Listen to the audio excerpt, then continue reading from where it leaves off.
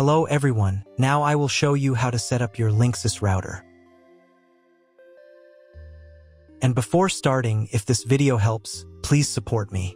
I donate half of all donations to shelters. You can find more details in the description below. So the first thing that you will need to do is to turn on your router. Take the power adapter. Plug one end of the power adapter into an outlet and the other into the router.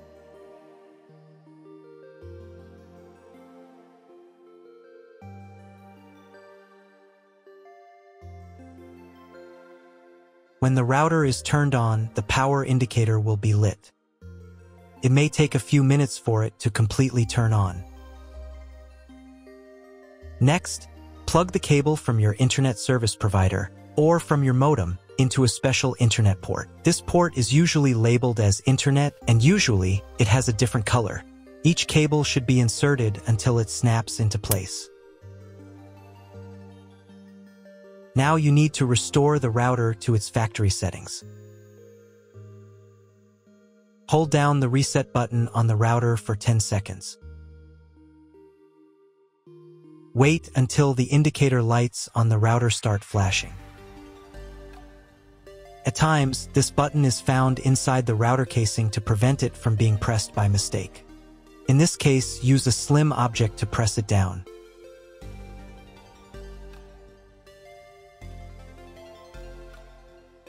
The router will restart, and the settings will go back to their original factory defaults.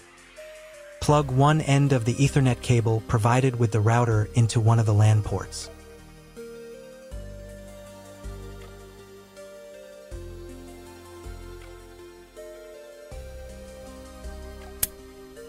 And plug the other end of the cable into your computer's Ethernet port. Wait a few minutes for connection. Great, we've connected the router to your computer. Now you will need to set it up. But first, let me show you another way to connect the router if you do not have an Ethernet cable or your computer does not have an Ethernet port. Connect the router to the power adapter and cable from your internet provider.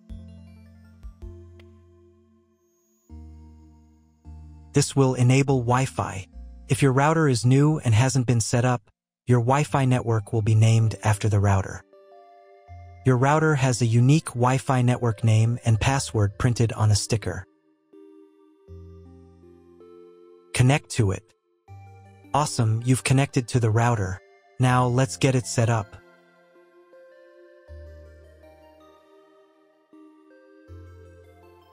First, open your web browser and visit the URL you see on the screen. Use the URL bar instead of the search bar.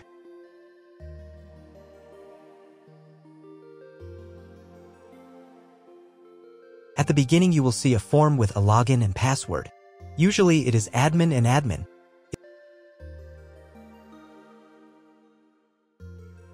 If these credentials are wrong, then find label on your router.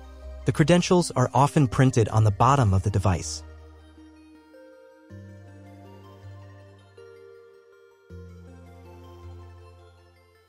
If none of this works, it means that your router has already been configured and someone has changed the login and password. If you can't find out the login credentials, just reset the router to factory settings. And then log into the router's personal cabinet using the standard credentials. If your router settings do not look like mine, it means that your router has a different firmware. I made a video for every firmware type. You can find all the links in the description down below. I want to warn you right away that there are many firmware versions and they may differ slightly. But don't worry, you will succeed. Just watch the video and follow the instructions. So, on the Setup tab in the Language section, you can select the preferred interface language.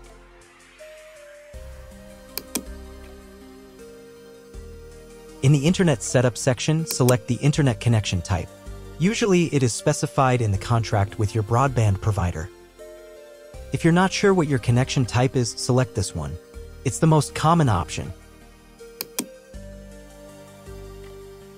Next, in the Network Setup section, make sure the router's IP address is correct.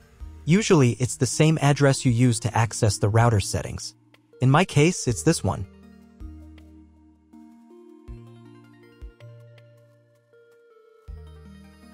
In the DHCP server settings section, make sure this is set to enabled.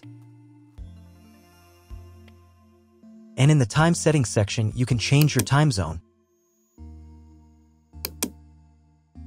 Now save the settings.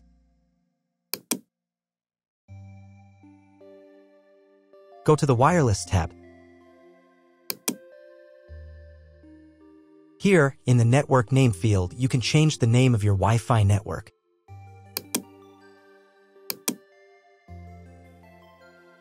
Save the settings.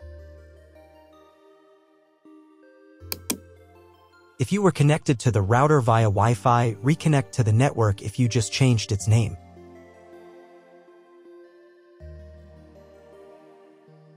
Next, go to the Wireless Security tab. Here, in the passphrase field, you can change the password for your Wi-Fi network. Save the settings. If you were connected via Wi-Fi, reconnect to the updated network. Next, go to the Setup tab and reboot the router.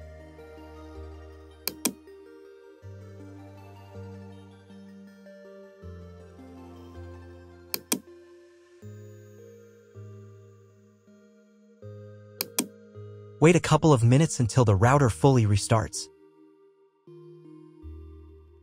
Now check if the internet is working. Just try Googling something. If the internet still doesn't work, try cloning your MAC address.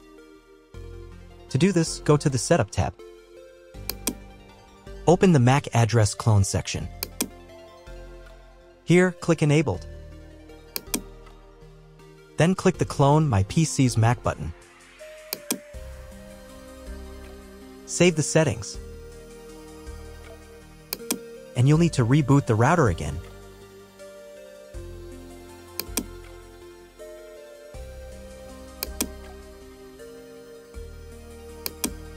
Now check if the internet is working. Just try Googling something.